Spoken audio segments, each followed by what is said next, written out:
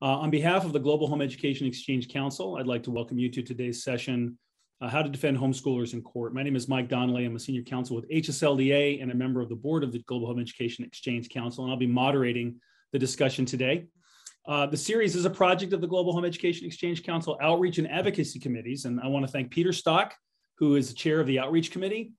He is also the president of HSLDA of Canada, who's helped me put this series together. I also want to thank our staff who supported pulling this together and letting you know about it. Our goal for this series is to help you as a leader or as a lawyer, we have some lawyers and leaders in the audience, in your country to support the development of a free and flourishing homeschool community. Our vision is to see homeschooling recognized as a human right, regardless of motivation or methodology.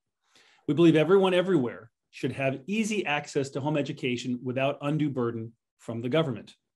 We believe home education is a natural, fundamental, and inalienable human right. To support the global home educating community, GHEX works to connect leaders, to support research, and to influence policy. You can visit ghex.world for more information. I'm very excited about our discussion today. It's very timely, defending home education in the court of law, and I want to thank our speakers. Today, we're planning to have 6 speakers. Each speaker will make their remarks, and at the end of the session, we'll have open discussion and Q&A. The exception is that for Mike Ferris, who's with us, he will be taking the first 45 minutes, and he has an event he has to go to. After his remarks, we'll have a period of discussion and questions for Mike. You can chat in the chat box, but please use the Q&A function at the bottom menu screen of your screen there to submit questions that you would like answered, and we'll try to get to your questions. We are recording the session, so it will be available for future access. And I know many people wanted to be here and have registered, but may not be able to be here for the live event. Allow me to begin this webinar with some brief introductory remarks to establish a little bit of context, and then I'm going to introduce Mike and then our guests individually. So international law recognizes the crucial rights of parents in the education of their children as among the most important of all rights. The Universal Declaration of Human Rights says in Article 26.3 that parents have a prior right to decide what kind of education their children shall receive. And in Article 16.3, it says that family is the fundamental group unit of society. The ICCPR and ICESCR are 2 fundamental treaties on human rights in the international legal system, enshrine the rights of parents to choose an education for their children that conforms with the religious and philosophical convictions of the parents. I would note that the European Charter of Fundamental Rights also recognizes this and adds pedagogical convictions to the protected right. Many countries protect this right in law, but there are still many to whom homeschooling is kind of a new concept, and they don't recognize it in law specifically. Because of the pandemic, billions of parents were forced to grapple with educating their children at home. Many did not like what schools offered, and so they chose to continue homeschooling, where the parent directs the education of their children. In the United States alone, homeschooling has at least doubled and may have tripled from its pre-pandemic level of about 2 million children, which was about 3 or 4% of the school-age population, to perhaps as many as 6 or more million children, about 8 to 10% of the school-age population. And because of this, many countries are facing the need to develop policies for homeschooling in their countries. Some countries have responded by respecting these rights and recognizing them in law. For example, Panama earlier this year passed a pretty good law for homeschooling, whereas others have moved to restrict home education. For example, France. In my role at HSLDA, I'm privileged to work with national leaders to support them with advice and advocacy. Later this week, I'll meet with the Minister of Education of Trinidad and Tobago, an influential country in the Caribbean, to discuss policies that they're making. To support the growth of the global homeschooling community, GHEX is working to improve the network and resources of homeschooling leaders for mutual support, working with researchers to encourage insightful and useful research, and policymakers to inform and influence them to respect these rights. The goal of this series is to encourage the formation of national homeschool legal defense organizations, and this session to discuss specifically litigation. In virtually all countries, defending a homeschooler in court will require the services of a competent and licensed lawyer. Mike, maybe you can throw a lawyer joke at us later here, but there's much more to this question than just finding a lawyer. As you're grappling with the question of defending homeschoolers and homeschooling in court, what kind of lawyer should you look for?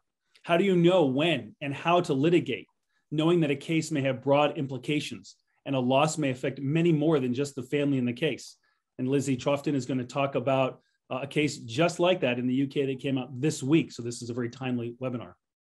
And perhaps not every case should go to court, but sometimes you don't have a choice. If a homeschooler is in court, as Jose Ramalho from Portugal knows, they need to be defended.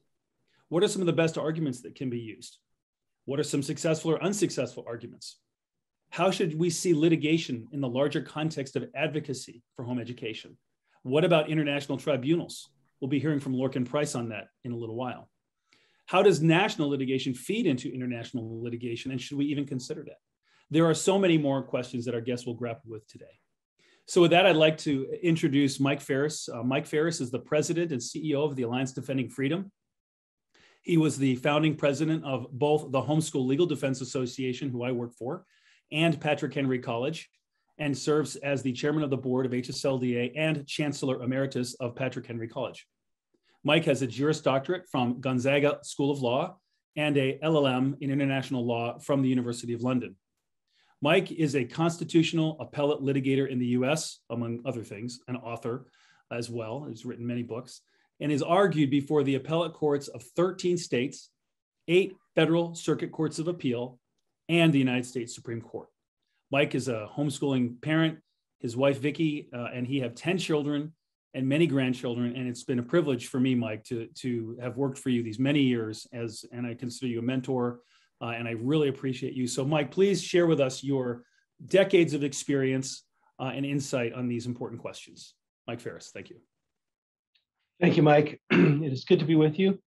I guess I'm obligated to tell you a lawyer joke, but no, you don't have to if you don't want to. Actually, there are only 2 lawyer jokes. All the rest are true stories. So we'll let that suffice. I wanted to share some lessons that I've learned through. It's getting close to almost 40 years that since I started HSLDA. It's 38 years ago, and so some litigation lessons and some organizational lessons, since the question before us is designed to help various countries start nationally based homeschool legal organizations. I want to talk about both litigation and organizational ideas. So the first question I'll begin with is, why did I start Homeschool Legal Defense Association? And this requires a little bit of background. My wife and I began homeschooling our kids when, we made the decision when our oldest child, Christy, it was April of her year of first grade. So she was 6 years old, and she had been in kindergarten and in first grade in a Christian school. And we heard about homeschooling, and we decided we were going to do that starting the next year. We'd go ahead and finish the year of another couple of months in the Christian school, and then we began homeschooling. I was very active in basically precursor kind of organizations to Alliance Defending Freedom in Washington State at the time, and had a statewide recognition, mainly among Christians, but to some degree in the general public. And the word got around that this Christian lawyer who does constitutional litigation was now a homeschool dad. And so I started getting a fair number of requests for legal help in the homeschooling context. And when people would say that, well, they wanted a Christian lawyer to help them, what they really meant is they wanted a free lawyer. And so Christian lawyer was simply a shorthand way of saying, you need to do this for free. And I realized pretty quickly that this was a good way to go broke, and that it wasn't realistic for people to expect, especially with something that appeared to be growing like homeschooling was, for it to work very well if it was all free. On the other hand, very few people could afford to pay for the full freight of legal services it would take to do constitutional litigation. And that was what was needed in the early days of American homeschooling. It still is needed to some considerable degree. And so the only way to get both effective lawyering and affordable lawyering was to effectively start a union for homeschoolers. And that's how HSLDA began, is with the concept that we were forming effectively a parents' union to stand together. And so we began, and it got going slowly, and it took about 3 years for the number of members to reach sufficient critical mass that I could even come to work for HSLDA in any kind of I didn't get paid for the first 2 years. I was just a volunteer. It was still in the organizing stage. Fortunately, I worked for Tim and Bev LaHaye during that period of time, and Bev was the head of Concerned Women for America, and I was doing ADF kind of work through them, and it was very friendly. They liked. I mean, their daughter was homeschooling. They liked the idea, so they were very supportive of me doing this on the side. But after about 3 years, it grew to the both the financial size and the need side that I could come to work full time. Now, in the meantime, we had some first a part-time lawyer, Jordan Lawrence, and then a full-time first a law clerk, Chris Klicka, and then he became a lawyer eventually.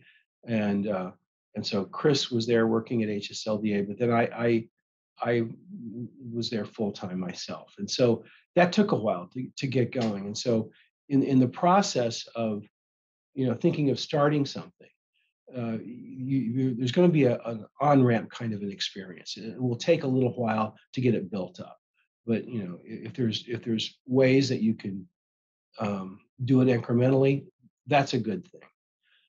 But the first lesson is that if you're going to bring successful legal defense to homeschooling, we've got to organize homeschoolers and we've got to agree to stand together. That's the only way it works. And so the second thing, moving to litigation strategy, I don't know that I was aware of this in a kind of a conscious sense. I think I was subconsciously aware of what I'm about to share from the very beginning, from my very first cases, but it later became very clear to me as to what the deal is. In American constitutional law, the formal burdens of proof are on the government. When you make a constitutional claim, well, the person has a burden of showing a couple of things as a preliminary matter, but where the real clash is, the governments have the burden of proof of that their interest is compelling, as the way we talk about it, and that this is the least restrictive alternative, or it's narrowly tailored. Those are two ways of saying essentially the same concept. And the government's supposed to have the burden of proof on both of those things. So what I learned is, regardless of the formal burdens of proof that are supposed to be followed by judges, until the judge felt like the kids in front of them were okay academically, it didn't really matter what the formal burdens of proof were. And so I went into every case recognizing that the first thing I have to do is assure this judge that these kids are okay. And once the judge was certain that these kids were okay, then it became a lot easier. It didn't mean we're going to win per se, but without it, it did mean we were going to lose. And so the only open door for victory was to make sure that the judge felt that the kids were okay.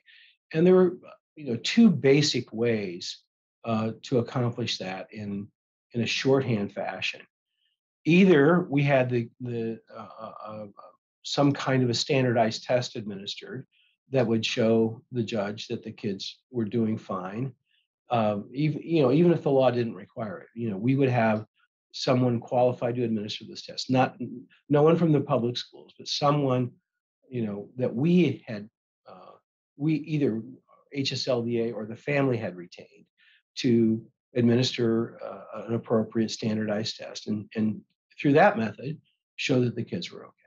The other way to do it in a quick fashion is to get a person with a proper educational background that couldn't be disputed by anybody reasonably, someone who had been a teacher in the public schools or an administrator in the public schools, or had a master's degree, or some set of credentials that would make their opinion readily credible. Review the family's situation independent of the government and simply write a report that the kids were okay.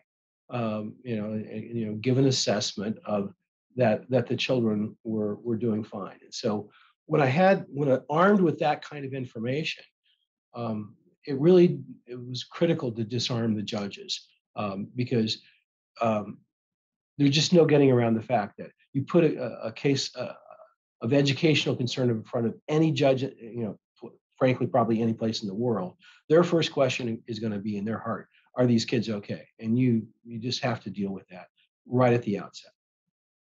The second thing, and this is to some degree the legislative side of things, but it spills off into litigation as well. But I'm going to approach the question from a legislative perspective, and that is, I found it to be incredibly important that every member of a legislature, or what's often called a parliamentarian, depending on your frame of government, that every parliamentarian actually knows a real homeschool family, preferably from their district, so that they're never voting about a homeschool matter in the abstract. I want them thinking about an actual couple, and the couple that made me aware of this principle. Their names are Joe and Zan Tyler, and they live in South Carolina. And the way I discovered it is I was in the South Carolina legislature working on something, and I was talking to a legislator about homeschoolers, and he said, "I don't think about homeschoolers. I think about Joe and Zan Tyler.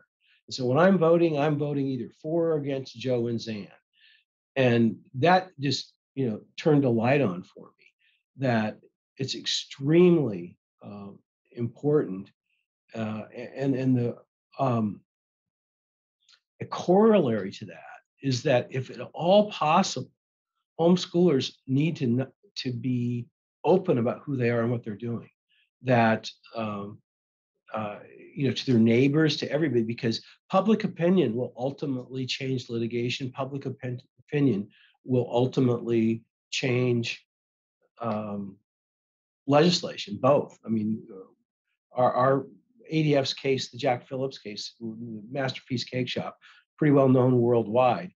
And we just absolutely were convinced, and it proved to be true, that we had to convince the public of this idea. Jack Phillips serves all people. He will not deny gay people services, but he does not deliver all messages. And that one sentence, there were national opinion polls, showed changed public opinion about these things by about 5 or 6 percentage points, moved in Jack's direction by that. And it carried the Supreme Court 7-2, where everybody thought we were going to lose 5-4. In the same way, when most Americans began to believe that they knew some homeschoolers and they thought they were good people, that spilled over into courtroom success, and that spilled over into legislative success as well. And so making sure that you're good neighbors, that your legislator, your parliamentarian gets to know you, I think is a crucial strategy for the holistic role of the movement in that regard. The fourth point I want to talk about is the various components of the homeschooling movement. And Mike, the way you outlined this and the framing of GHEX, and I was at the first couple of GHEX meetings in Berlin, and there was another one, I don't remember where the other one was, but I was at the first couple.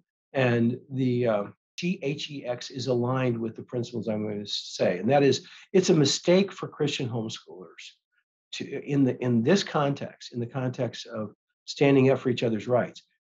Christian homeschoolers should not be standoffish to secular homeschoolers. We need to stand with each other. And so it's a mistake for Christians to say, no, we're only going to stay together and we're only going to defend the right of Christian homeschoolers. It's also a mistake for secular homeschoolers to require Christians to leave their faith at the door when we're talking about these things. We need to let each, well, there's not just two sides, but there's a continuum of homeschooling beliefs. And so we need to let all of us let each other be each other. Let us be who we really are, and not say to anybody that the price of entry into the room is to leave who you really are at the door. It won't work. And so there has to be, this is often said in the free speech context.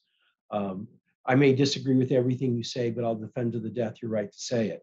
Well, the same principle is true here in homeschooling. I may have a different approach to home education. I may have a different philosophical reason for wanting to homeschool, but we just say none of that matters. We're going to defend to the nth degree each other's right to homeschool, and that camaraderie, that sense of unity on these questions is essential. Having said that, I do want to say a word to my fellow homeschoolers as my last point, and then I'm going to be my fellow Christian homeschoolers in particular, and that is, don't neglect your duty to pray and the duty of faith in this arena. Faith and prayer are absolutely powerful, and I could tell enough stories to take up not only my allotted time, but all of you allotted times as to how God answered prayer in this arena. But I'm just going to tell one story. And it's, of course, my favorite. I would have chosen another one. This is my favorite story. I was defending a woman named Robin Deagle in Ohio a very long time ago now, probably in the 1990s. The way HSLDA was organized in those days, there were three lawyers, Mike Smith, Chris Kuka, and me. And Mike and Chris essentially did almost all of the office practice, dealing with school districts, dealing with truant officers, and I did a little bit of that, but not a lot, reduced load there. But I essentially did all the litigation, both the trial litigation and the appellate litigation in those days. And so Chris or Mike would work up a case, but when it actually got to court, I took over. And so I never had actually talked to this lady, Robin Deagle. I wrote the trial brief ahead of time, sent it to the court, and was on a plane to Ohio a couple of days before the trial, and I was going to spend the day before the trial with Robin to get her ready for trial at this. It was a very low level court, and so we were going to spend the day together, getting her ready for trial. So I got to her house. It was I need to say one more thing as a preliminary. I had because of what was in the file. I initially had written, the brief I'd written argued religious freedom and a pretty standard Christian set of beliefs about homeschooling from some notes that Chris had in the file. And so the brief had been written that way. But as I was reading over the file in more detail on the plane, I began to have real doubts about this lady's religious beliefs. I didn't, I thought I may have overstated her beliefs. And so that was on my list of things to cover with her. So I got to her house. It was a beautiful June day in Ohio, just a gorgeous day. And we sat at her picnic table in her backyard and did this several hours of preparation. And went through a lot of material, went through educational material.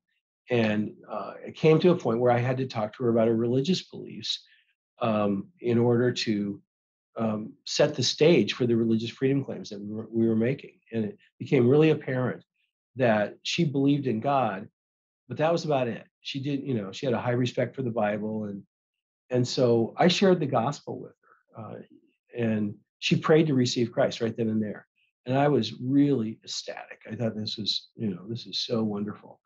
And I told her that I thought God was going to do something special in her case to welcome her to the family of God. I'm Baptist by background, and we're not given to things like gifts of prophecy and stuff. That's, it's just, in that Baptist hymnal that we're not allowed to do things like that. And so Kristen Wagner, our general counsel at ADF, she's in the Assemblies of God. That's more, kind of that realm. But anyhow, that's what I said. And I told her to start reading the Bible. And I got to the court the next day with her, and judge called the lawyers into chambers. And he said, "Mr. Ferris, I've read your brief. It's a pretty good brief, but you're going to lose today." Now, I've been in a lot of courts where I thought the judge made up his mind before we ever started, but they're not supposed to say so. They're supposed to actually listen to the evidence. And so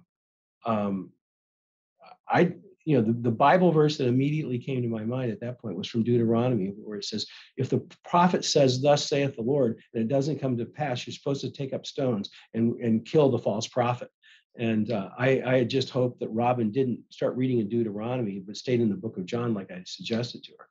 And so we started the trial. I couldn't tell her. I didn't have the courage to tell her. All I said was, "This is going to be a tough case." That's what I said. And so the superintendent was put on the stand, and came time for me to cross-examine. And a question jumped into my head that I had not prepared for. I never asked it in any other case ever, before or after. And it just jumped in my head, and I asked it. I said, "Mr. Superintendent, did you get any legal advice before you denied this family the right to homeschool?" He said, "Well, I didn't talk to any lawyers or anything like that, but I talked to some government officials." I said, "Well, like who?" He said, "Well, like the judge here, for one." I said, "You talked to this judge about this case before it was ever filed in the court?" He said, "Yeah." Well, we won that day.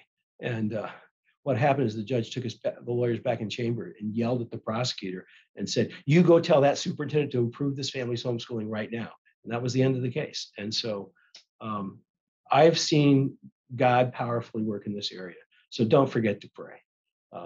And with that, Mike, I am ready to interact with my panelists or take questions from the audience, whatever is appropriate. Well, thank you very much, Mike. I appreciate your remarks here. I want to ask a couple questions, and I don't see any questions in the Q&A. People have probably been just listening very intently to your comments. But Mike, as you talked, the story of homeschooling is the story of individual families like Robin Deagle. And so I really appreciated, you really personalizing that, because that's what homeschooling is about. It's about parents making this decision, homeschooling their kids, and it's an intensely personal thing. And we're at the movement level in some respects, but at the end of the day, we can't forget this is individual families. And at HSLDA, we deal with individual families every single day, and that's what homeschool organizations need to do. They need to not forget that there's a movement level, but there's also the individual family level, and these things interact. Just like you said, there's a relationship between legislation and litigation. But I want to ask you about this thing, and then hopefully we'll get some other questions from the panel and the audience. You talked about homeschoolers working together and standing together. And I've often talked about trying to get homeschoolers to work together as like herding cats. Homeschoolers are fiercely independent-minded. It's tough sometimes to bridge the gaps and work those things together. And in the homeschool community in the US, we've had some issues with that respect. Could you comment a little bit on that? You kind of talked about that a little bit in encouraging Christian, secular, everybody, regardless of belief, to work together. Do you have any other words of wisdom that you could share about that? Well, the first thought that comes to mind is the most successful experience that I remember of homeschoolers of all stripes coming together was in California when the Jonathan L. case, excuse me, I'm battling a little bit of a cold. The Jonathan L. case was before the courts. And just for those of you who don't know the background, California had a very old court decision that was interpreted by officials to ban homeschooling. But there was a statutory path that seemed to allow it if you filed an affidavit and basically created a private school at your own home, is what it amounted to. And there were a whole lot of homeschoolers in California doing that. And this family that was not members of HSLDA got in trouble with the authorities, and they had a public defender defending their case in the lower courts. And then it was in a juvenile proceeding, so it was secret. Nobody knew about it at all. No one in the homeschooling movement had any idea.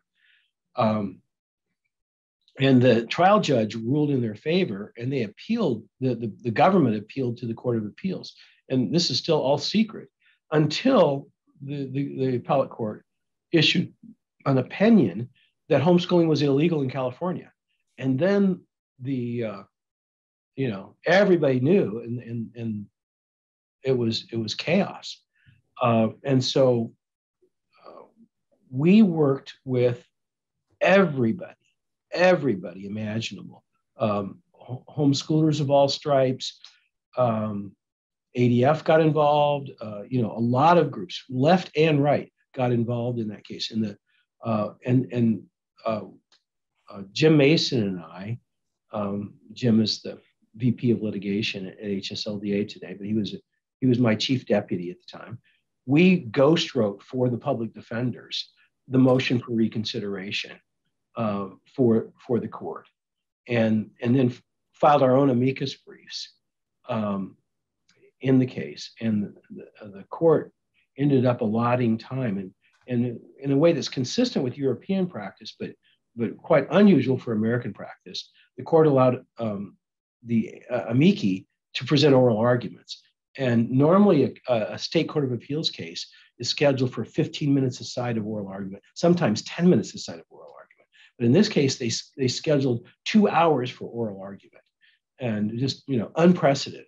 And so I was given the task of arguing the constitutional issues that day. And there were statutory issues, there were constitutional issues, and there were some factual issues. But I argued the constitutional issues. They had about probably 40 minutes of the time for our side, something like that. I had a good chunk of time.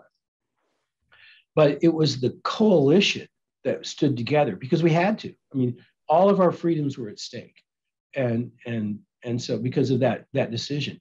And so what people need to realize is every day all of our freedoms are at stake. It's not just when there's a bad decision on the table. The situation in England with this decision, it's not a horrible decision, but it's a troubling decision. It seems to open up the door for essentially unbridled discretion of local school officials, and that's not a good thing.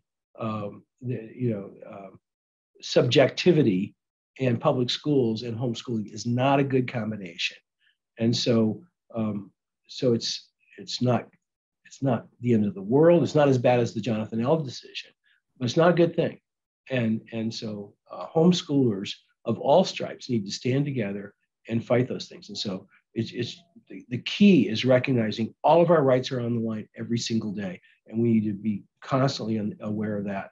And when you're in a battle together, it tends to bring people together in a positive way. Thank you, Mike. We have a question here that's that's very helpful and encouraging. I appreciate that. And Lizzie will talk about that case a little bit here shortly. We have a question from Romania, and focusing in on the litigation aspect of this question with respect to helping international movements gain legal recognition. Could you speak to this idea of using litigation to advance a policy goal, which kind of feeds a little bit into the UK case, but that's not at a national court. But when homeschooling is not recognized in law, what's the best way to go about doing that? And court may or may not be the best way. Sometimes you don't have a choice, because if you got a family, you got to defend them all the way. But there's points where you can get on and off the litigation path. And this is a complicated question, but how would you think about using litigation to advance policy objective to advance homeschooling freedom? a Romanian pastor was just here in my office yesterday, and my daughter runs a Romanian orphanage ministry. And I've been to Romania a few times, but even with all that, I don't feel qualified to say that if the American experience is identical to the Romanian experience. But I think there are some overlaps. And so I'll just tell you how it worked in my experience. I think the litigation was absolutely essential to legislative success. I likened this in the military analogy to the lawyering was the Air Force, but the legislation was the Army, and the local state groups of homeschoolers were effectively the Army that was going to bring about the legislative success. And so the lawyers played a key role in getting the enemy, in the military analogy, willing to talk to us. Hopefully they're not enemies, but there's people that need to be convinced. The government officials, but it tend to loosen them up and tend to open the door for things. It certainly was, the last few states that recognized the legality of homeschooling. North Dakota, Michigan, Iowa were among the last states to recognize the United States. It's absolutely clear that the litigation, the constant litigation we were engaged in those states was essential. Now, we won a major case in the Supreme Court of Michigan, and that turned things around, and then the legislation followed. We never did win a major case in North Dakota, but just the constant barrage of it eventually got the legislators of that state willing to change the law and to recognize the right to homeschooling. I never want to say that they created the right to homeschool. God creates that right. That prior right existence is confirmed by the UDHR and the two implementing treaties of the UDHR, the ICCPR and the ICESCR that you mentioned earlier, Mike. And this is a side international law note. The provisions of the ICESCR are notable in that the non-derogability provisions of that treaty say that you generally can't derogate the rights that are protected in the treaty with certain exceptions. But there's a list of, I think it's 7 articles that you can't derogate no matter what, not even if the existence of the state is at hand, that your nation's going to go out of existence. You still can't do slavery, still can't do deliberate race discrimination, and you still can't deny the right of parents to choose a form of education consistent with their own moral values. That's in that list of non-derogability, which is why I think that the European Court of Human Rights has got it so wrong about the German cases, is because they are not, this is not in the margin of appreciation. There's no such thing as a margin of appreciation for non-derogable rights. They're just fundamentally wrong about that. And so, the wording of the ICESCR would allow reasonable inquiries that the children are making academic progress, but choosing the form of education is off the table. That's I think the proper reading of the provisions, and I believe the ECH, the European Covenant on Human Rights, should be read in the same manner. So, anyhow, that's a side note for what it's worth. Well, Mike, I just want to thank you very much. I can tell that you're battling that cold valiantly, and I know you have to move on. So I think we'll go ahead and end your remark here, unless you have just a few final comments. I'm just glad to be here. I wish you all the best. I see many friends on the screen, and I look forward to seeing you all in person someday soon. Well, thank you, Mike. We are going to be having another conference coming up soon, and we'll be announcing that shortly, and I hope you'll be able to attend that one. We've appreciated your participation with the others. Thanks so much, Mike. Thank you, Mike. Have a great day. So thank you again. That was great, Mike Farris. I am going to change the order up just a little bit. We do have some scheduling issues we're dealing with some of our speakers. So I am going to ask our Brazilian friend Alexandre Moreira, who is a good friend of mine. I'm going to introduce him briefly because his time is short with us, unfortunately. And Lorcan, then we're going to turn to you. It was a great segue Mike gave us there about the ECHR, but we just have to make a slight change here to accommodate our speakers' schedules. Alexandre Moreira is a dear friend of mine. I've known Alexandre for at least 12, 13 years, and we have worked in the trenches together. He's been the general counsel for the National Association of Homeschoolers in Brazil for a number of years. He's written books on homeschooling. He was my co-author and the principal drafter of the Rio Principles, which is an extremely important document. I really want to encourage anyone who's interested in the interaction of human rights and homeschooling to read the Rio Principles. I also want to mention that he's been he was a national secretary in Brazil for human rights and has been involved in government capacities at the Ministry of Finance in Brazil, as well as the Ministry of Education. So Alexandre, please share with us your experience about litigating, and you were involved in the biggest case in Brazil about homeschooling. So please share with us your insight and your wisdom before you have to go. First of all, how it all started. Well, usually someone gets involved in homeschooling because he wants to homeschool but have some legal issues, and then would start an organization and do something about it. Let's say it was from the day-to-day practice to the political and judicial activism. But for me, curiously, it was the other way around. Well, I wrote several books. I'm a professor, a scholar here in Brazil, and a lot of articles on jurisprudence. And once something caught my attention, I read a newspaper about a family who were being prosecuted in a small city in the country because they were homeschooling. It was 2008. I didn't know then what was homeschooling.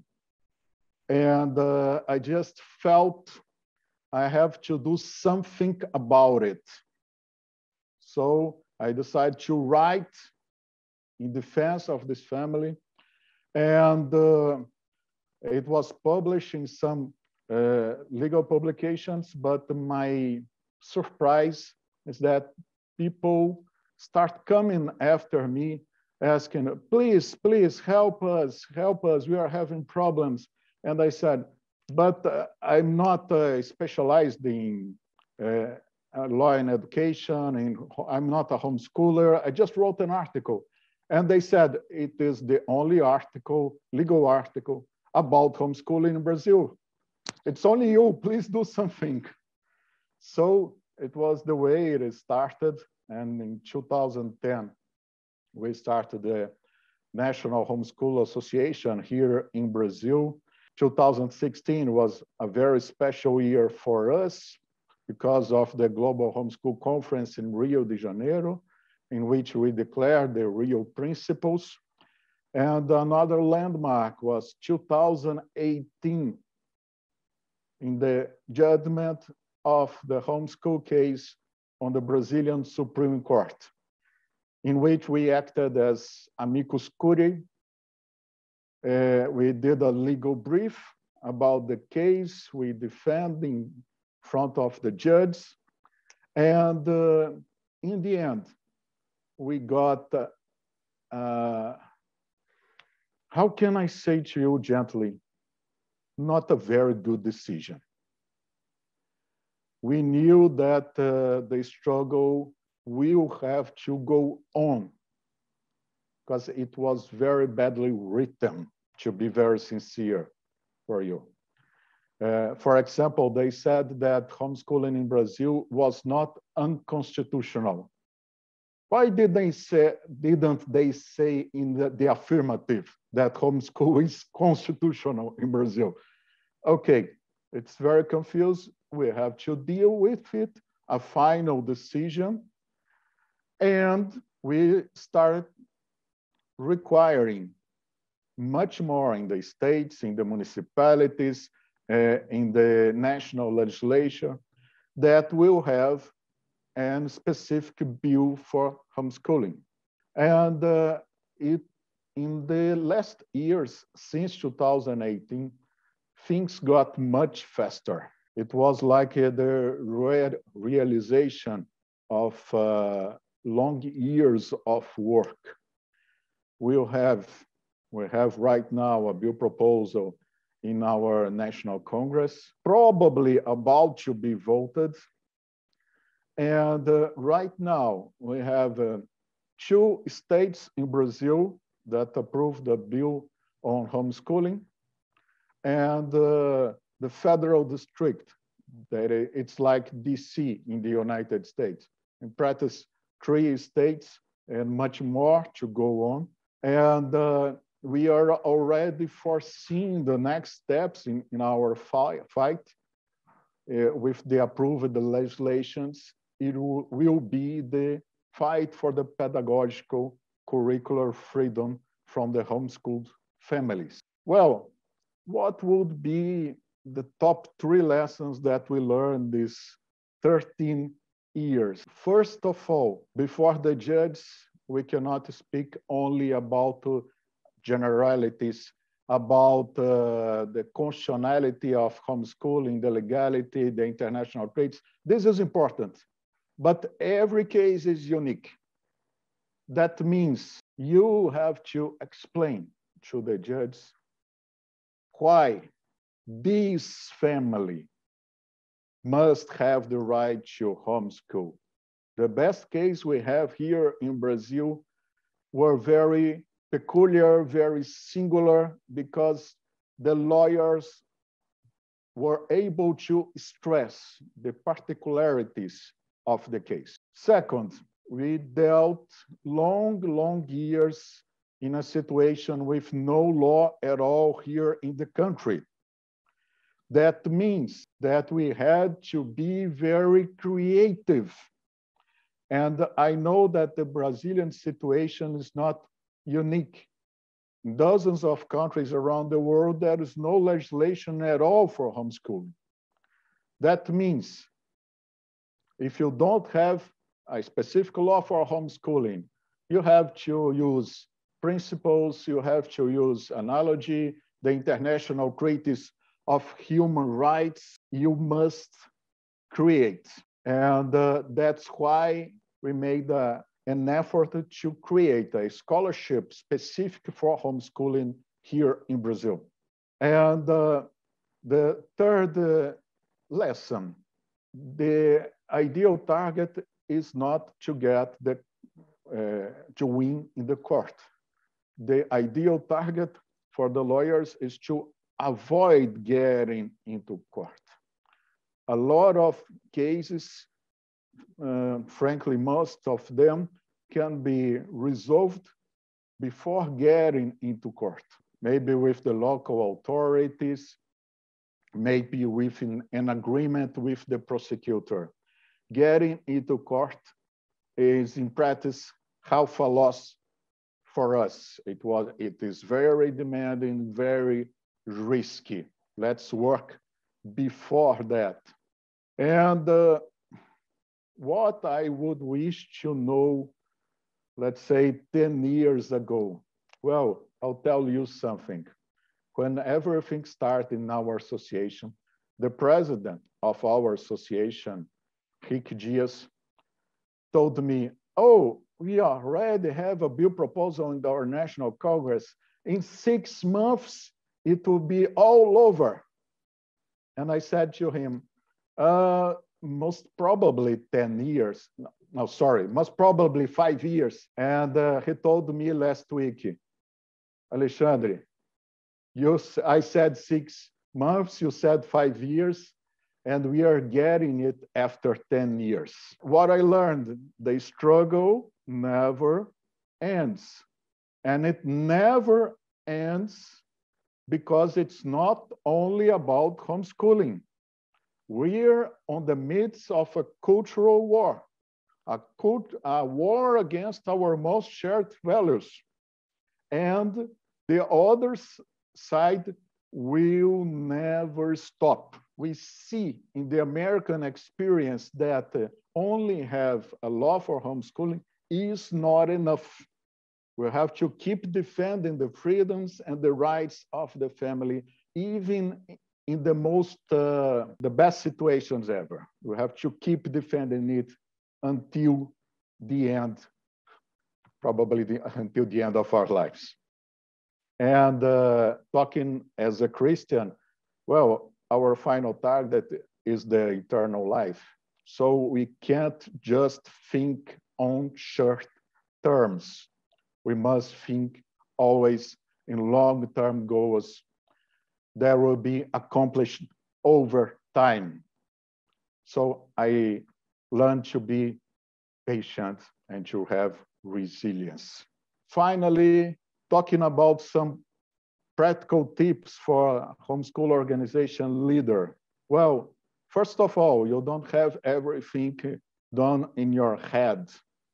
That means you are not omniscient, and you have to always listen to the families. In fact, you are not promoting your own opinion. You're promoting the opinion of the families. You can't act isolated. Second, every cause is worth fighting for. What I mean by that? We know that some causes are lost, that will not win that case, but is still worth fighting for. Why? Because, as Mike Smith said, we are building the critical mass. And it comes to the third point. There is only one strategy. There are not strategies for the court and strategies for the legislative. In fact, they are all the same thing, and all are mutually influenced. So you must think in political terms and legal terms simultaneously. In fact, and in my speech, we are trying to change a culture. And my personal aim in Brazil is for the authorities here to see homeschool and educational freedom in general and as something banal, as something common, mainstream, that you don't even have to argue about it. You can disagree personally, but you say, okay, it's only a personal option of each one. And we are on this direction in Brazil. Thank you, Mike. Thank you, Alexandre. I know you have to go, so we won't detain you with questions, but I want to, I just want to observe, I think that, your comments here are very helpful. Just recapping and also synergistic with what Mike Farris was saying. It's a long battle. We have to focus on the families. We have to be creative and avoiding court if possible, but always fighting for every family. Those are not mutually exclusive. And I so appreciate you and the work that you have been doing in Brazil. You are a real global leader in this fight, and it is a cultural battle. I think that's a very important point that we have to remember as lawyers, and even when we're thinking about how to litigate, when to litigate, in the details. Every case is about an individual family, but every case is just a piece of the puzzle. It's a piece of a puzzle that we're building, and that puzzle, when it's finished, is a picture of a society where educational freedom is recognized, as you said, as a common good, as something that's mainstream, normal, and good. And when you look at the world, I think you see the pieces of the puzzle we're trying to put these pieces together on a global basis. We're fighting. There are fights in many different realms: political, cultural, and legal. So thank you for those remarks. Any final words before we say goodbye to you? No, just thank you, my friend, for the opportunity to be with you again. Thank you, Alexandre. Appreciate that very much. All right. Well, let's turn to Lorcan Price. Lorcan, as you get your slides ready to share there, allow me to introduce you. If I can find the correct. Well, I don't need it. I know you well enough. Just tell them whatever you think. Well, no, I can't do that, lad. If I did that, they wouldn't want to listen to you. That's maybe that's right. Just stick with the script. No, that's not true at all. It's not true at all. Lorcan is my dear friend, and I've so appreciated getting to know you, Lorcan, over the years as we have fought the battles for freedom in the European Court of Human Rights. You are ADF's European Legal Counsel with the responsibility for shepherding cases through the European Court of Human Rights. Not a small task, not an easy task, harder than herding cats for sure. And you're an Irish barrister. You didn't give me much more than that, so I'll ask you to just maybe give us a little bit more, fill us in a little bit more about your bona fides in terms of previous legal practice, if you care to, if you're allowed to. But sure. Please share with us, Lorcan. Thank you for being with us. We're so delighted to have you with us to share your experience and wisdom on this very important topic. Please share. Thank you. Thank you very much, Mike, and good afternoon or good morning, ladies and gentlemen, depending on where you are. It's a real pleasure to speak to you today in relation to the general issue of homeschooling, but with a slight bias on my part to the international courts and international law. As Mike said, I am an Irishman. I'm a barrister by profession, but I work for ADF International. I'm their legal counsel here in Strasbourg, which is where I'm joining you from. And this is also the seat of the European Court of Human Rights, which for those of us in Europe is obviously a very important venue for determining the extent and the scope and the application of the European Convention on Human Rights. And very often we see our national litigation on a range of issues end up here in Strasbourg for a final determination. And that is true of homeschooling. ADF works in a wide range of areas, essentially based around our Christian understanding of human dignity. The right to life would be primarily among those, the right to religious freedom, and then the rights of the family founded on marriage. And that's a lot of my work revolves around those principal areas. But as Mike said, and as indeed as all the speakers have said, the right to educate one's children in accordance with your beliefs is a core element of the rights of the family as they are protected in international law. So drawing in from the large UN treaties and the Universal Declaration of Human Rights into the European Convention, I want to give you a little idea of where we found ourselves in relation to that. And then to come down to a national level jurisdiction, my own, the Republic of Ireland, to give you a sense of how we've seen some litigation successfully move to the higher courts there. So now I'll try and share my screen with you. So I beg your indulgence. Hopefully smoke doesn't start coming out of my laptop because I have a presentation. Oh, here we go. Right, so this should work. So fingers crossed. Okay, so yes, the first picture, terrifyingly enough, is a picture of the European Court of Human Rights. So this ugly building is the venue of a lot of the dramas in the areas that I work with. And really what I'm looking at here is the convention.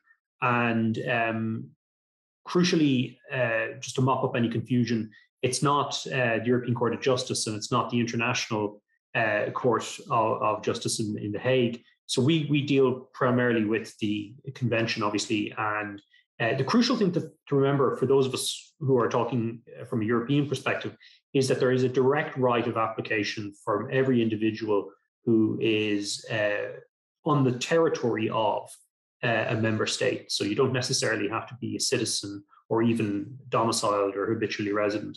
So that makes it a very important court. How important it is depends on where you are, really. And so this is just a quick look at a 10-year period between 2010 and 2021 of compliance with decisions from the European Court of Human Rights. So the lighter the color, the more compliant the country is. The darker the color, the less compliant.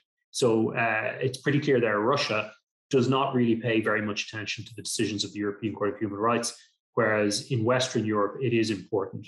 Now, for our perspective, this is problematic because the European Court of Human Rights has not been helpful on the issue of homeschooling, and that's putting it mildly.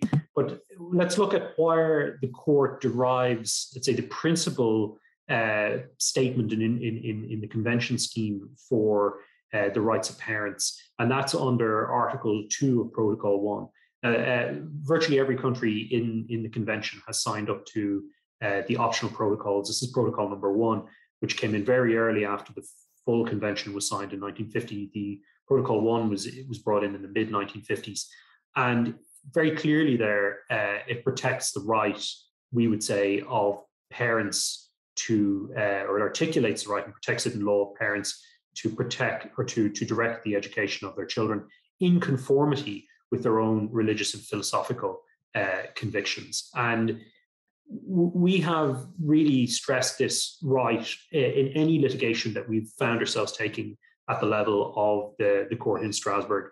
And I think Mike would agree with me, that is a very strong statement there in Article 2 of the right to parental control of education. Sadly, though, and we all know this, there's often a disconnect between what the law says and what courts will interpret the law as meaning in practice. So just to give you 2 principal examples that are cited by the case or by the court in all decisions in relation to homeschooling, they're relatively recent. They're certainly from the last 2 decades, and they both involve Germany. And Conrad in Germany and Dogen and others in Germany are the 2 that I've cited there. And they are very weak jurisprudence on education, essentially, and they directly relate to homeschooling as opposed to other questions such as sex education and so on.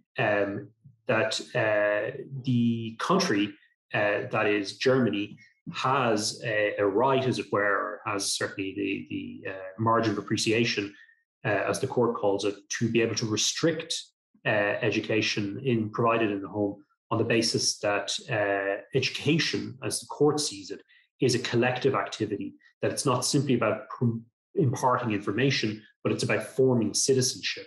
And the court was very keen to stress that Germany has a legitimate interest, that is, that the state and the authorities, in restricting the emergence of parallel societies. So that's a very troubling, I think, set of decisions, principally around Germany, that have come from the European Court of Human Rights.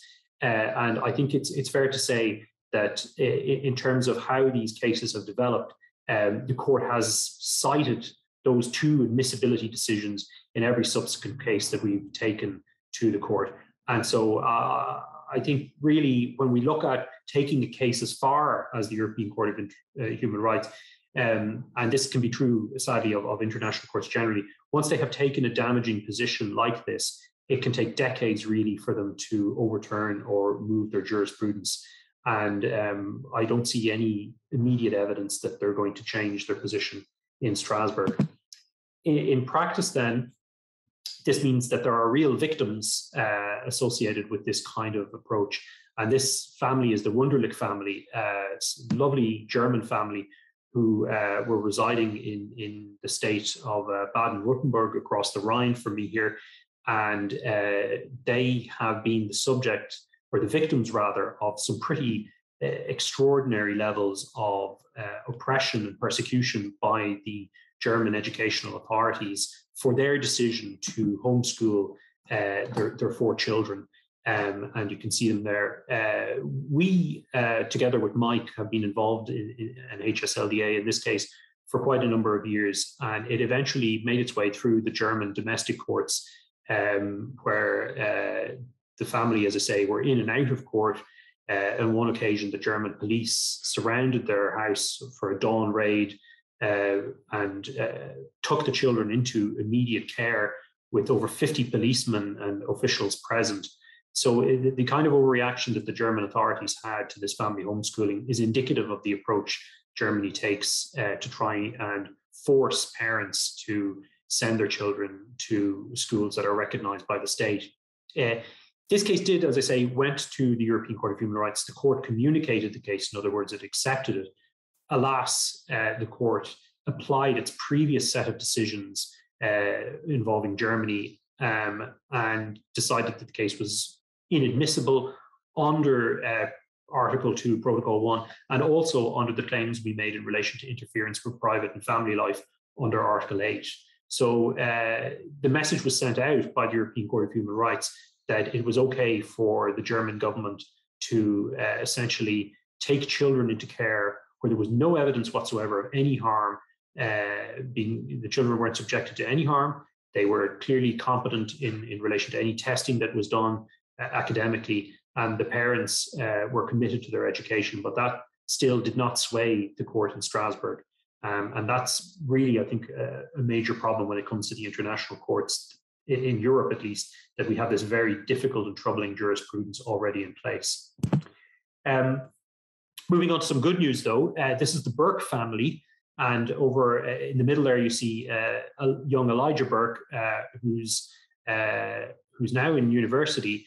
But at the beginning of the pandemic in 2020, the Irish government decided that that children would not sit state exams at the conclusion of their second level education, but that their grades would be assessed by their teachers.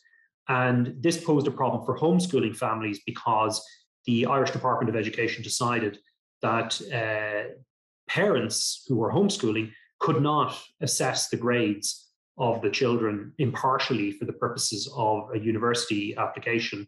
And so therefore, they weren't prepared to recognize homeschoolers' right to matriculate to university.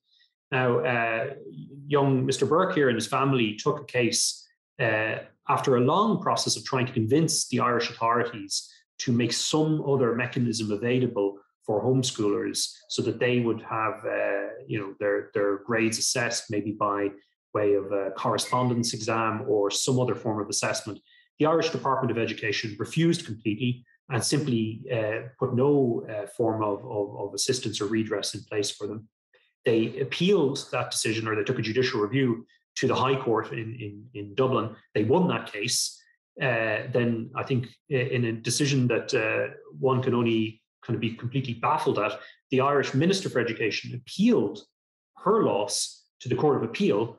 And at the Court of Appeal, 3 judges ruled that not only was the Department of Education and the Minister for Education in the wrong for not facilitating the homeschooling family, but they went far further and they decided that homeschooling had an enormously central part to play in the expression of parental rights within the Irish Constitution.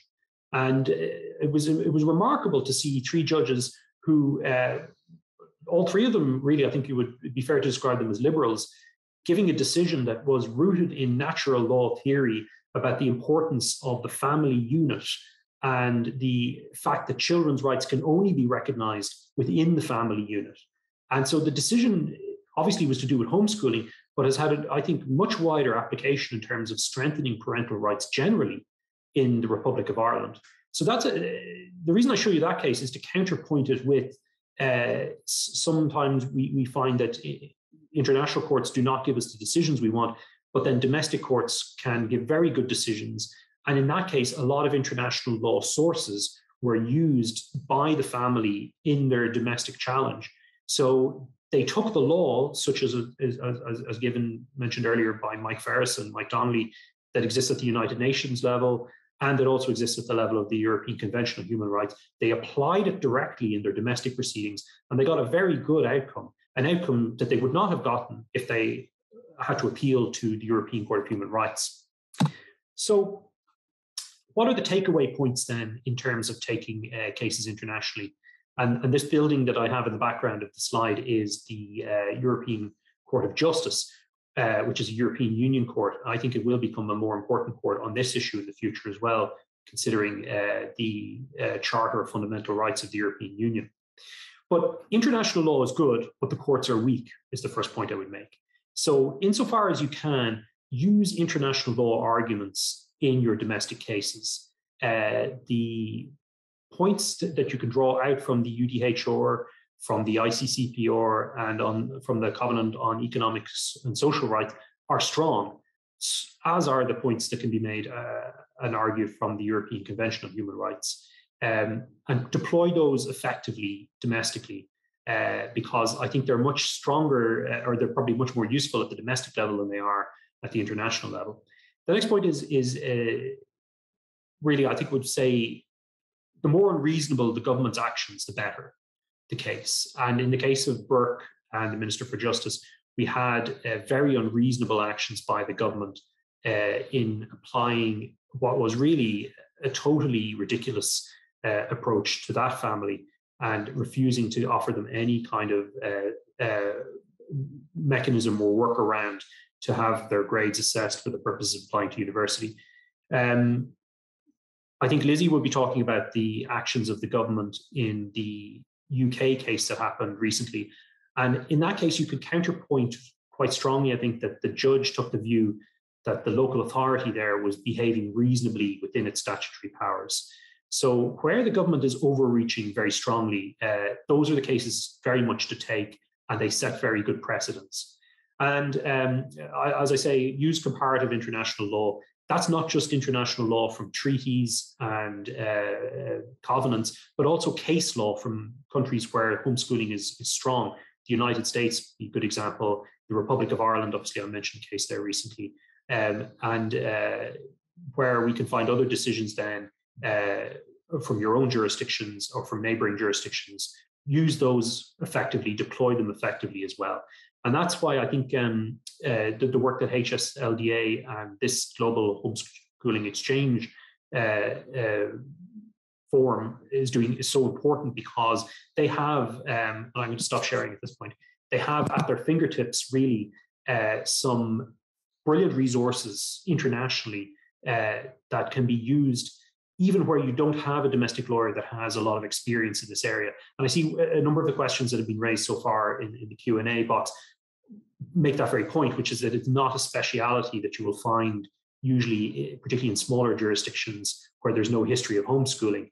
And the point I would make there is, if you have a competent lawyer, we can provide resources that go right across the world, from the United States to European jurisdictions to Asian jurisdictions, and good examples from international law that will really strengthen the application that you make domestically, and show that this is not just a strange and narrow form of education, that it's quite common around the world and that it's growing.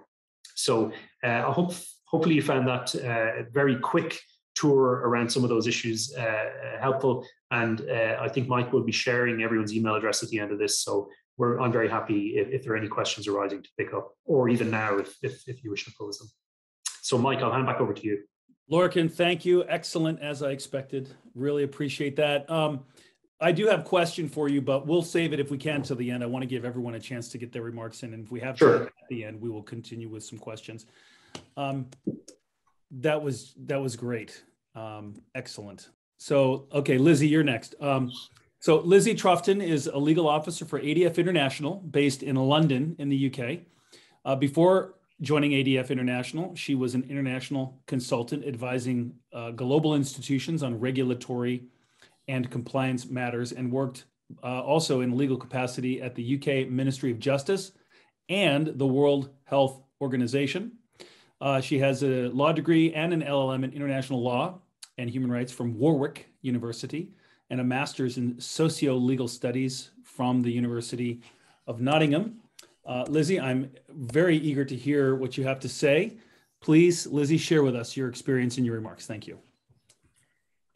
Thank you, Mike. It's good to join you today. I also have a presentation, so I'll just try and share my screen.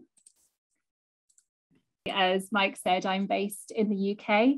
Our office is in London, and so we work in Westminster, and we're a small team here in the UK with ADF UK. We work with parliamentarians mostly, and we provide legal advice, and we work on policy. So today I'm going to be talking about a very UK-centric idea about home education. We call it elective home education here instead of homeschooling. And you may be aware that in the UK, we have 4 nations.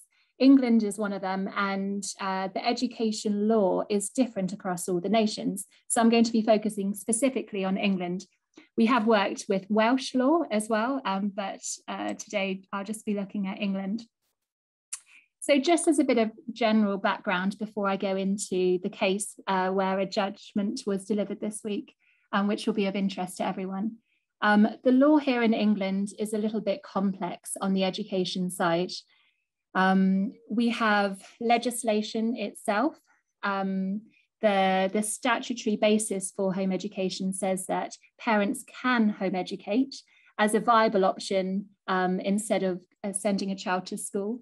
And they must do so in accordance with an education that is suitable. And that has to be suitable to a child's age, ability, aptitude, and any special educational needs.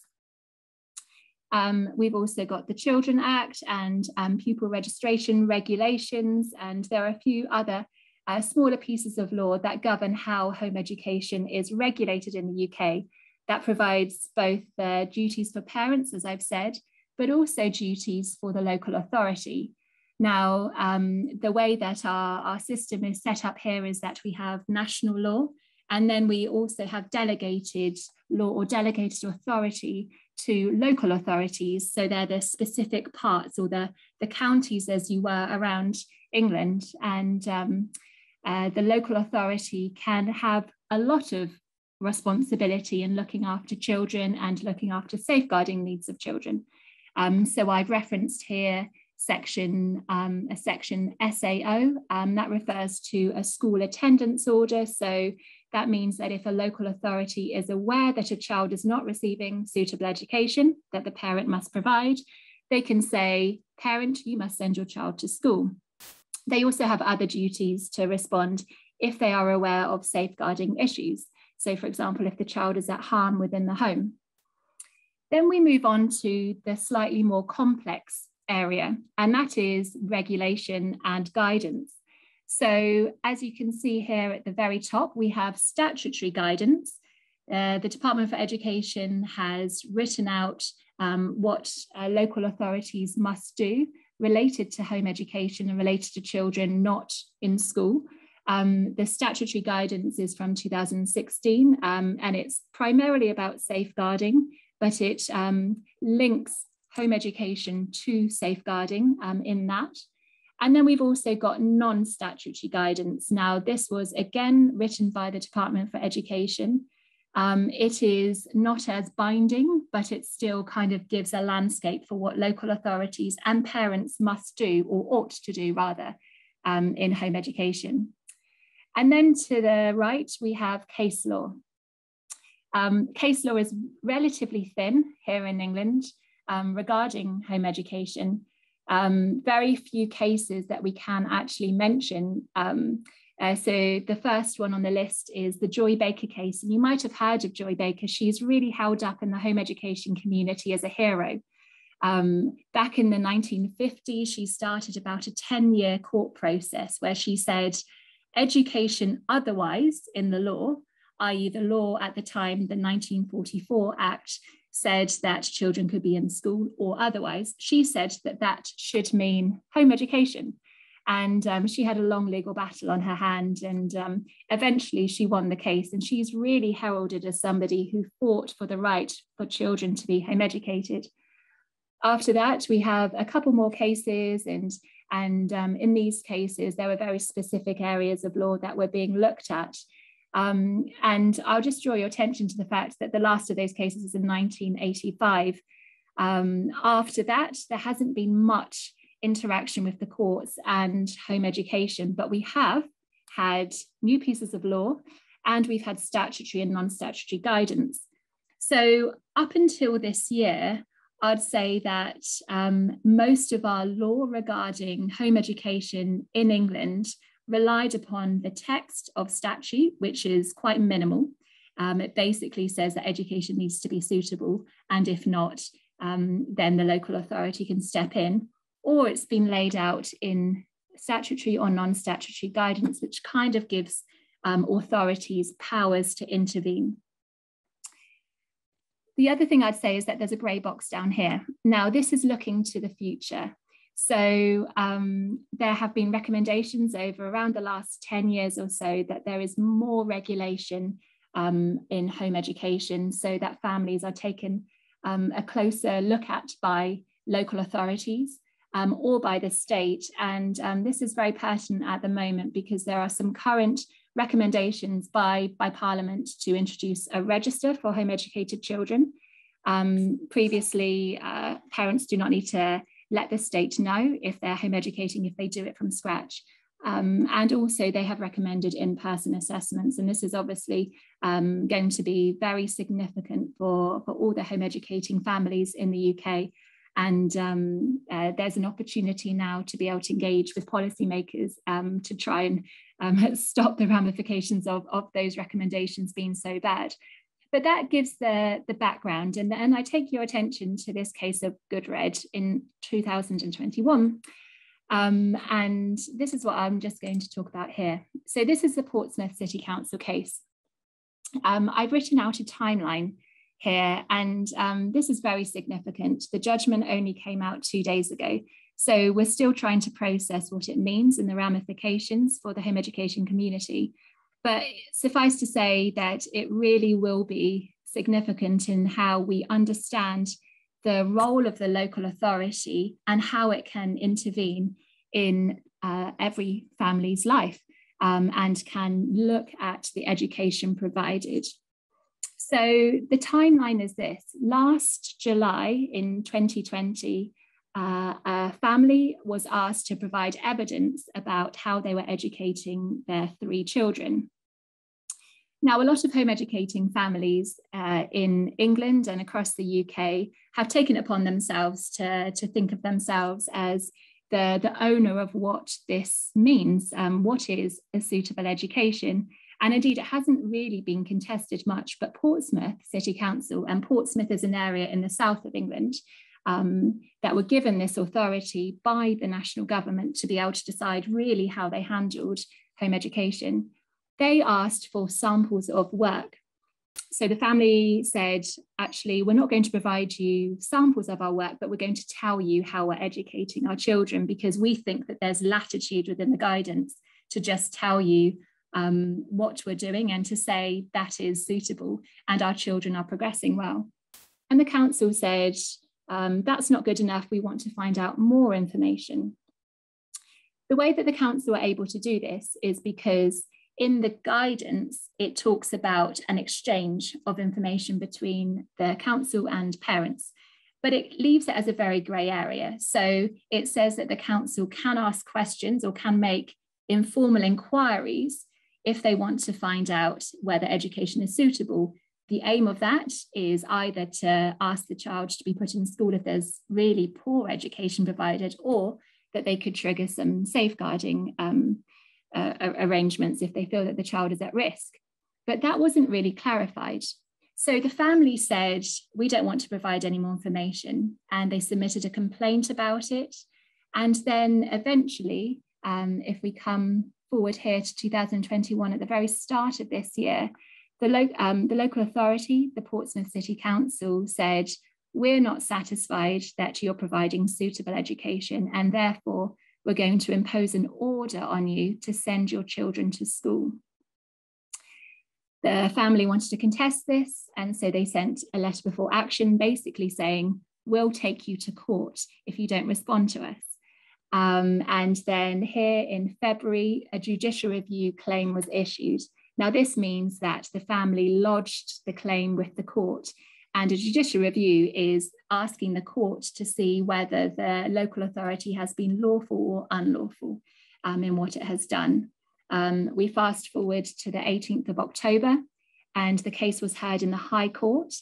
And that's not the highest court in the land. There are still 2 other courts above it, but that's the court that generally deals with these matters where the local authority is questioned on its lawfulness. And then the judgment was handed down 2 days ago. You can see that it gathered some media attention here in the BBC and on national news. And it was really spoken about as a David against Goliath moment, the small home educators versus the large council. So what happened as a result? Well, the judgment was not favourable to the home education family. The family was arguing that they had more latitude under the guidance to be able to say, we are the final determiners of what is a suitable education. The local authority was saying, actually, we want you to be able to prove that to us. And that was where the basis of the argument was. And what the judge said was that actually that wasn't unlawful for the local authority to make those inquiries.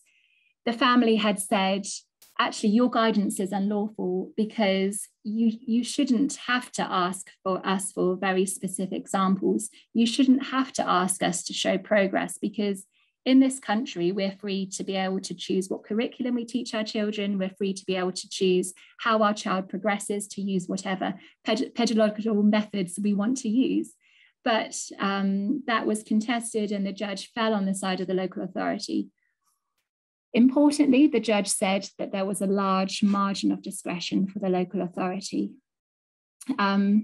This has really large ramifications. I'm going to stop sharing my screen here and basically talk about the impacts of this case, because the judge used certain case law to be able to say that there's a large margin of discretion.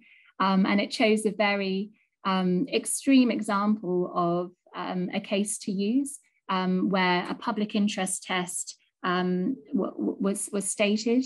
So there are some matters here that really need to be clarified. It's unknown whether the case will be appealed. It's likely that it won't be appealed. The reason is because there's no specific area of law that can be challenged. The judge was in essence looking at a grey area of guidance. And it was saying that in this grey area where the local authority has some duties and the family has some duties, we're going to fall on the side of the local authority. We think that that was reasonable. And so there are certain issues that arise, questions that need to be dealt with later. And it is our job now to figure out whether that should be contested in a court of law, whether that would be helpful, or whether, like in this case, it wouldn't be helpful for the home education cause. So we're going to be looking at, can the state say we would like in-person assessments with children? That's been proposed and it's currently unclear, it's not in the guidance. Can the state say there has to be a certain level of academic achievement and progress? Or can the parents say, we want to decide what academic progress actually means? Can the state say there is a purpose for education that has to fulfill these certain aims, for example, a social good? In our schooling system, children now have to learn about British values and becoming a citizen, and all of these socialization matters. Is the same for home education. These things are unknown, and the judge has not answered these questions. And the final thing is, how much discretion does a local authority have?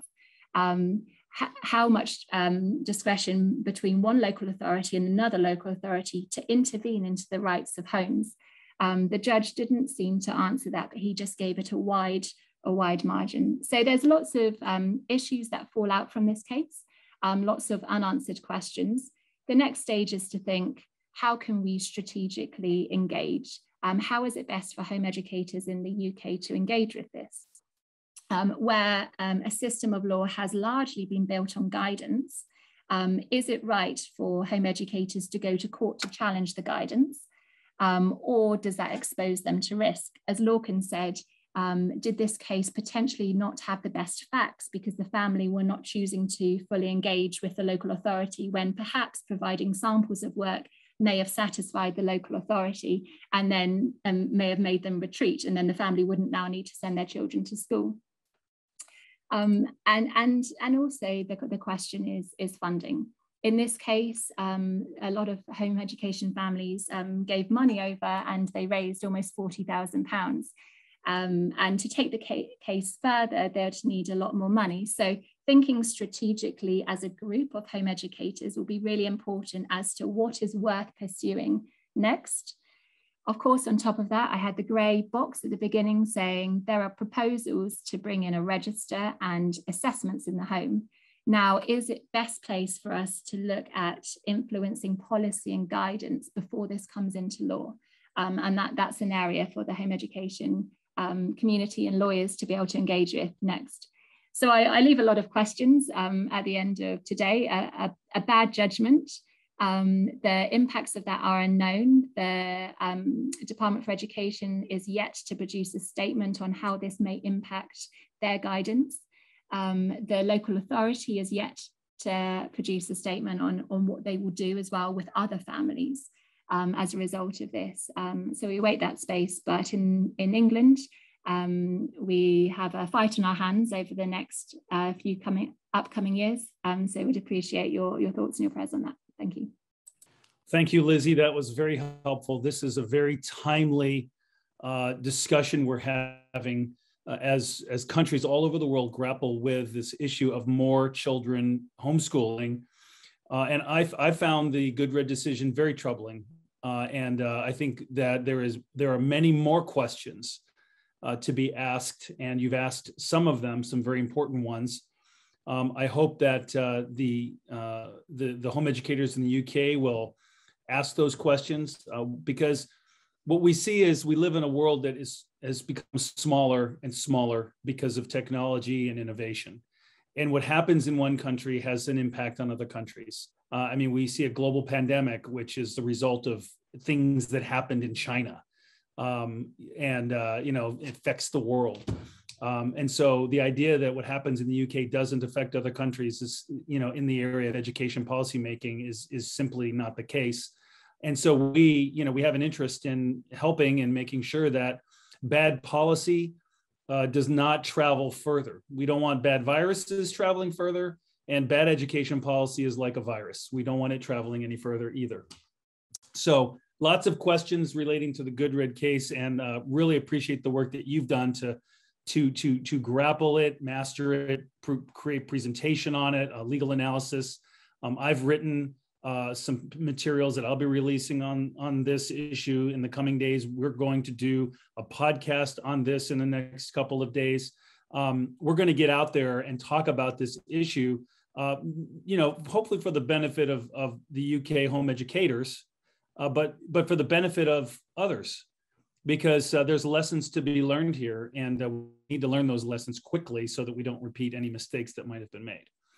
Okay, so let's turn to Portugal. Let's cross the English Channel. Let's travel, down the Bay of Biscay to the end of the peninsula to our good friends in Portugal, where there has been a real fight going on in Portugal, in courts, in the legislature, in the culture. We want to hear from Jose Ramalho, who is an attorney. He is on the ground. We have had a nice variety of perspectives here: international courts, legal analysis. We're going to now talk to a lawyer, Mike Ferris, who just has unmatched experience in litigating at all levels. And we're going to the ground level. We're going to the trial level. We're going to where things are, where families are fighting for their freedom to homeschool. And Jose Ramalho is one of the heroes of homeschooling in Portugal. Jose, tell us what's happening in Portugal. Give us some insight and wisdom. What lessons have you learned as you fight for the freedom of homeschoolers in Portugal? Thank you for joining us today. Thank you, Jose. Please share your thoughts with us. Hello to everyone. It's a pleasure and an honor to be with you and share my little experience about homeschooling. As Mike said, I'm in the ground. I contact with the families directly, in the court directly.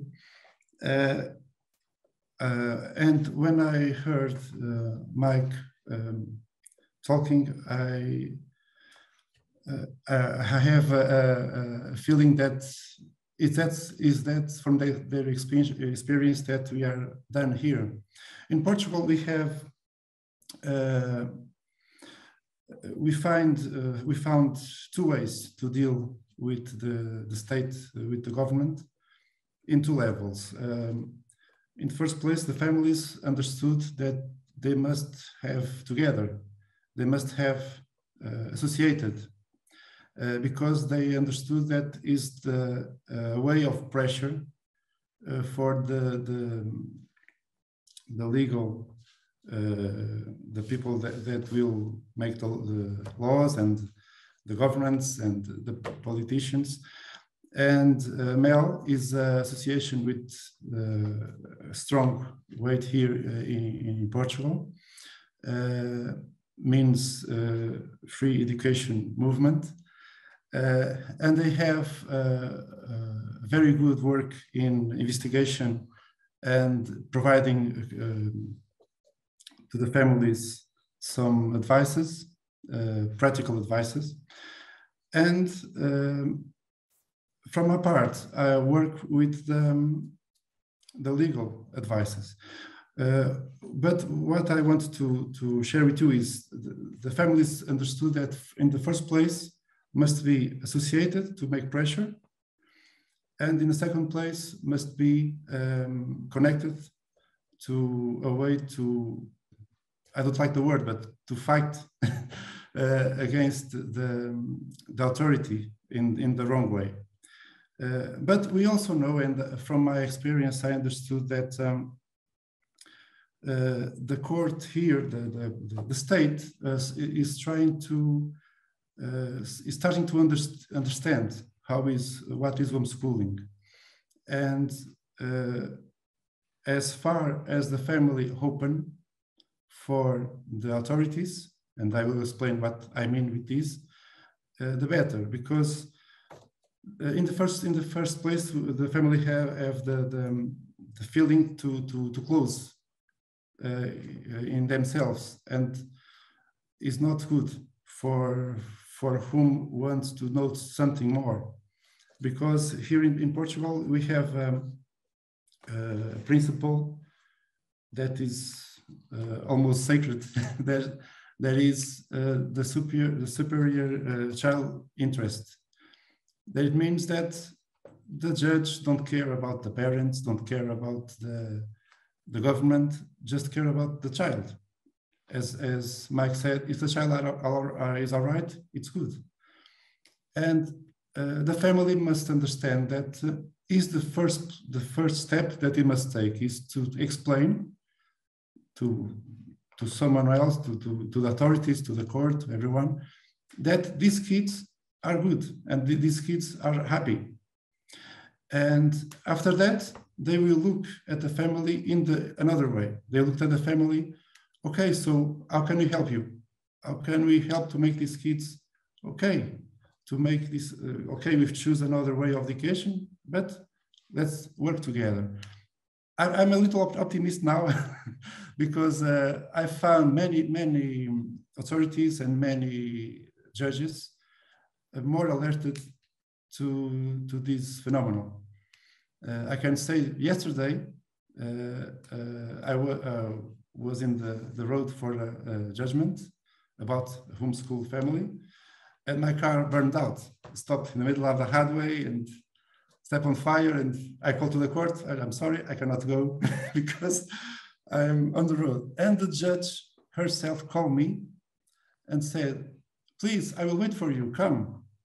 We'll wait for you. So get some kind of taxi and come to us because we'll wait. Because she knows that the presence of the lawyer, not we, will be another one, but the presence of the lawyer with the family will help, and will help to manage the things with the judge, with the social security. This judge understood that she needs everyone there, and we solved the problem there yesterday. So in Portugal, we have now people is understanding that as Alexandra told, avoiding the court it's the best way, because unless we go to the court, better. Because I don't know where are in the other countries, but here in Portugal, when the family is detected, first they send a team from Social Security to understand how the family is, and because the first danger that they see for the child is, okay, I arrived from school, what is going on? It's some kind of what these parents are doing. And that's why we need to open the family, because when these guys arrive, they are concerned about the child. And if the family open the doors and say, no, we are just make homeschooling, we are not anyone wrong, they start to understand that, okay, so, and they change the way to look from someone to will charge to someone who can cooperate.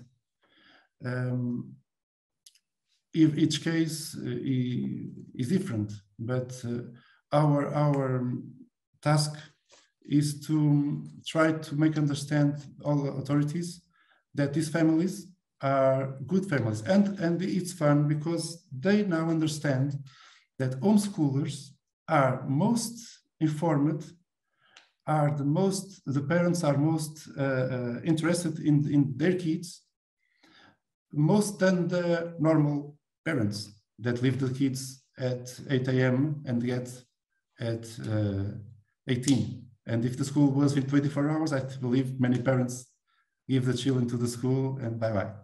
But they understand that the homeschoolers are most interested, are families with values, and are families that risk everything for their child. And we are assisting for a change of minds in the very little way, but I believe it's a matter of time that the legislator will come in to understand what is homeschooling in the real way. When we show the family, for example, in the court or in the social security, these people understand that they are more ability to be parents than the others, that they are more concerned, they are more interested.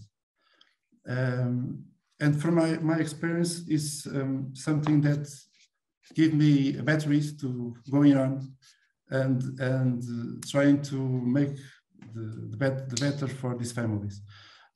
In the court, we try to not get the thing in the end. We try to solve immediately. As yesterday, the judge called me, we arrive, and we don't get into the court, to the room of the trial. We decide the question before. I think it's the best way because we can manage with the judges, we can manage with social security, we can find a plan for this family, and it's and then we avoid that question of put the family on risk on the court. Some cases must go there, but my way to see this is to avoid that at all costs, because we know where our agreement between the family and the social security and all authorities, there are many ways to then change, and then even the agreement is complete full, can be changed in the next week, the next month. There are always options. And we know when a judge says, make a decision, we must fight that decision, and with all costs and with all damage that could come for the family. I believe it's the strategy for the family to answer the question, how can we homeschoolers do the things in their cases? The best strategy is associated, and then try to get open and get time, because time will help. Once they know how the family works, how this family are interested, how this family is completely focused on their child and the best for their child, they will give time to the family show and to come in connected with the state, with the government laws and everything. For now, we are assisting not persecution, but to a way to try to make this go around. In Portuguese, we say all the time that, okay, we go around. It's not like this way, so it's a culture we cannot change. But we'll try to make this as a trade, as a way to work with even the policy camp in the trial camp. That's my experience tells me today. I think I'm not will bother you with more questions, but I think you understood my point of view, and I'm available for what you need. Jose, thank you so much. It's so good to hear from a lawyer who's on the ground. Many of us lawyers, Lorcan has practiced in courts. I have, and in fact, just yesterday, I had an experience like you're relating to me here in the United States, because even though homeschooling has been legal in the United States, recognized by law in all 50 states since 1996, and 10, 20 years before that in other states, we still have to go to court for homeschooling issues. As Alexandre said earlier today, the battle never ends, and families need lawyers like you. And so there are so many levels that we as advocates need to be thinking about as we're doing this work to create space in our cultures, in our countries, for families to do what's best for the children. And it's really a battle, when you look at the world, a battle between who gets to decide. Is it the state or is it the parents? That's the fundamental question that we in our countries and cultures have to grapple with. And that's the question in the UK, that's the question in Portugal, it's still the question in the United States, it's the question in Ireland, and it's the question in Germany. We're going to Germany now, and we've had such a range of perspectives, mostly lawyers, but we're going to now have some non-lawyers talking.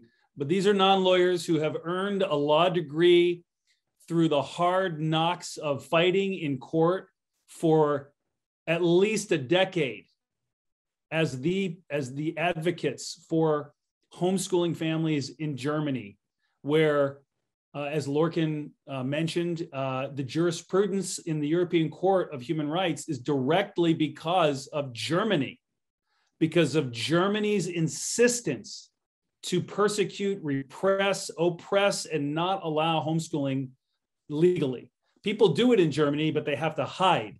They have to endure constant legal pressure and threats of the youth welfare authorities taking their children. German families have moved out of Germany in the thousands so they can homeschool. They have fled to other countries, virtually being chased by police, by social workers. Some have come to the United States where they have applied for political asylum. That's crazy. Why does Germany do this? Well, that's, we could teach a course on that probably, and I don't understand why. But Jonathan Ertz and his wife, Irene, are involved in leading the fight to try to find a way for parents to be able to educate their children. They are the parents of, is it 9 or 10? 9.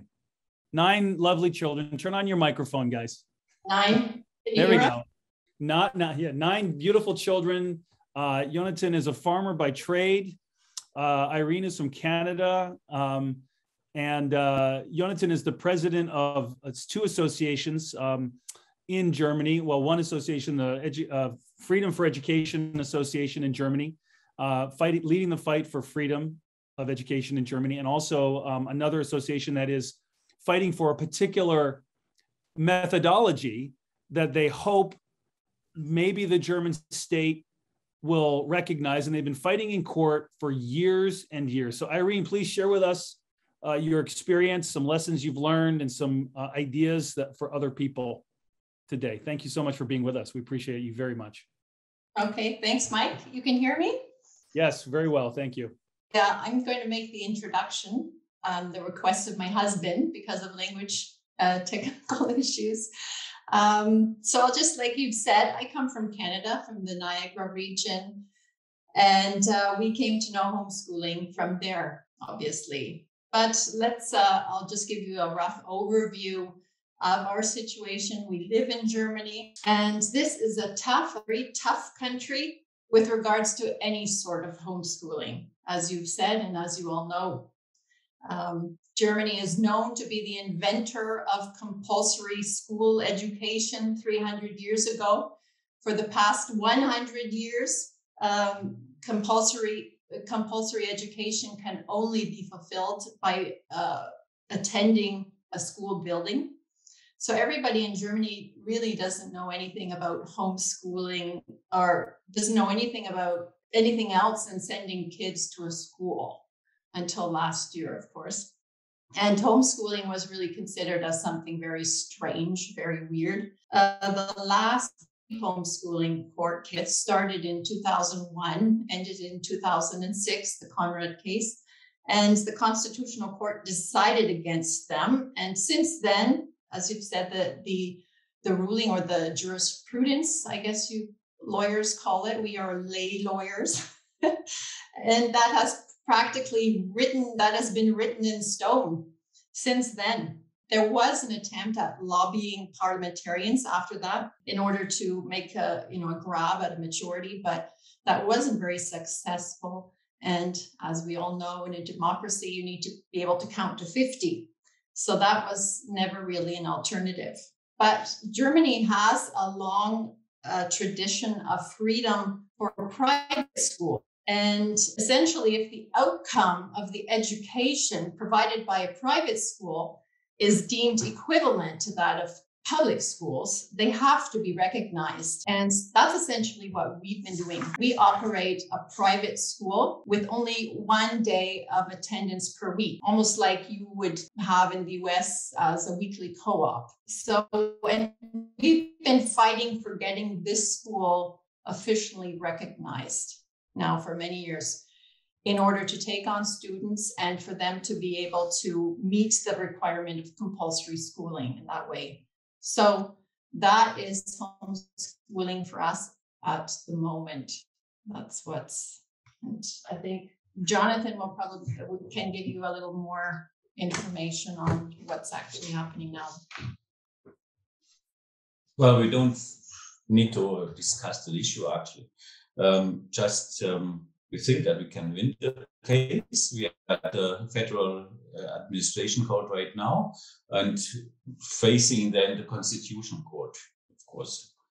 So, but if somebody wants to start a court case, so that was maybe the question you sent me to give maybe some advice for that.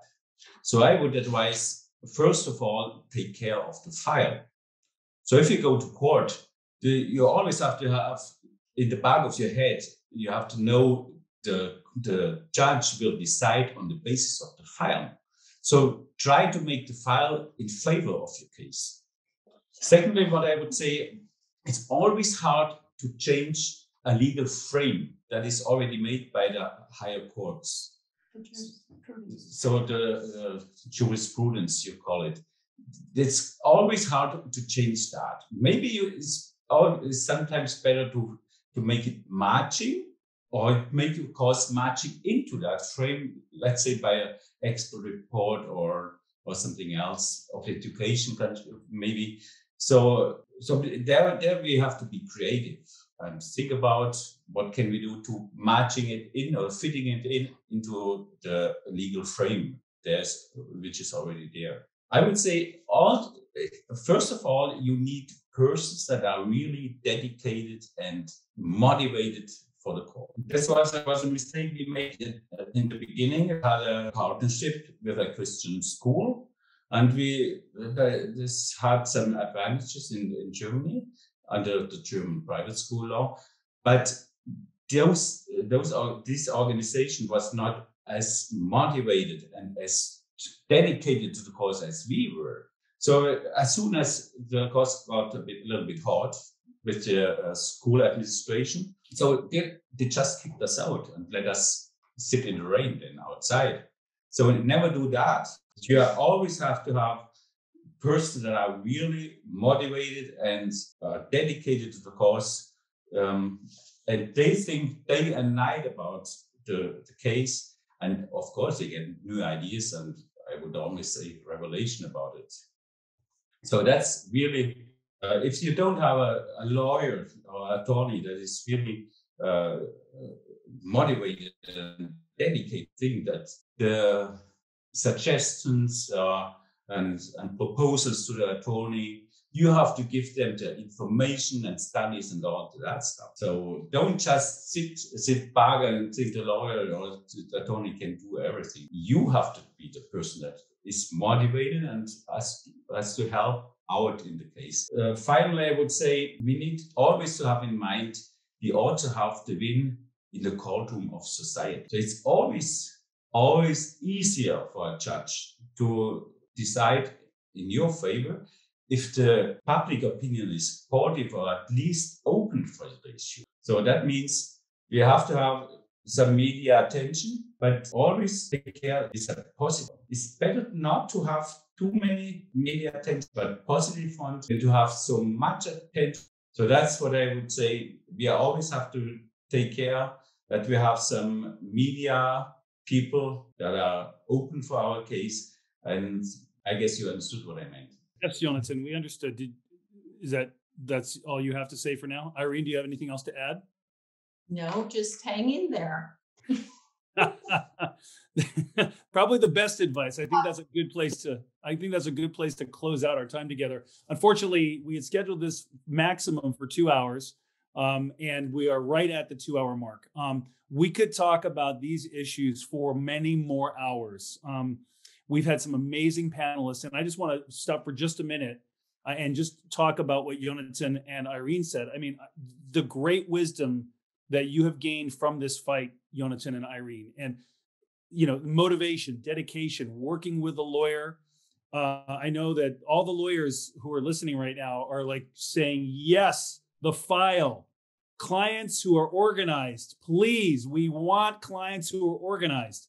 And I know that you guys are very organized and you've become more organized, but it's so true that, the lawyers are busy people doing lots of different things, and a client should not just sit back and expect the lawyer to do everything. And that is such good advice to the homeschool leaders who might be watching this webinar, and this section of the webinar is, yes, the lawyers are important. They're going to do a lot of work, but you are just as important to the case by making a good file, good documentation, finding expert witnesses, working with the expert witnesses, and helping the lawyer to create a case that will influence the judge.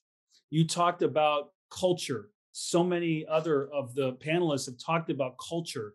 This is a cultural battle. It's about changing the way society thinks about education. Wow, that is a big task, a very big task. I remember the first time I started doing international homeschool work was with Germany, starting in 2006, right after the ECHR decision in Conrad.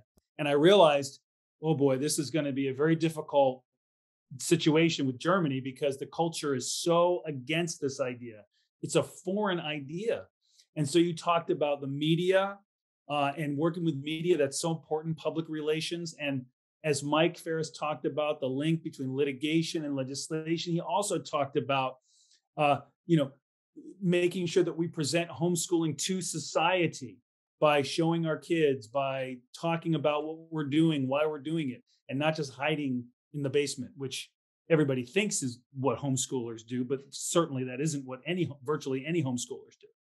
So a lot of wisdom from you, Jonathan and Irene, and I want to thank you for being with us to close out our session. Thank you, Mike Ferris, Alexandre Moreira from Brazil, Lizzie and Lorcan from ADF International from Europe, Jose from Portugal. We've talked a lot about Europe. That's because it's a big fight in Europe on this issue, but there are fights in other areas too, in Africa, in Asia, and this isn't going away. this is an important battle, and each one of you are serving in various capacities. And those of you who are listening, you know, hang in there, as Irene said. I think that's a great way for us to end our time together, because here, you know, here's what I have said to any German homeschooling person who would listen to me, and it's my charge to anyone listening now. If you give up, you will lose. But if you don't give up, you will win. The question is, who can last more? Parents, do we have more lasting power, or the state? I don't think the parents are going to give up. I don't know the state's going to give up. So as the speakers have all said, this is a battle that's going to continue, and we have to think about it that way. And so what we're doing here is we're creating structures, and we're creating you know, organizations that are going to defend future generations and their rights to be able to homeschool. And so that's a very valuable and important thing. So thank you all for being with us. Thank you to the audience and to the who joined us today. It was a small audience who hung in there, but this is recorded, and it will get a lot of airtime. I know people are going to be very interested in everything that was said here during this webinar. So on behalf of the Global Home Education Exchange Council that sponsored this, and with thanks to our sponsors, to the organizations that support GHEX, to our staff, to you, thank you, and have a great day.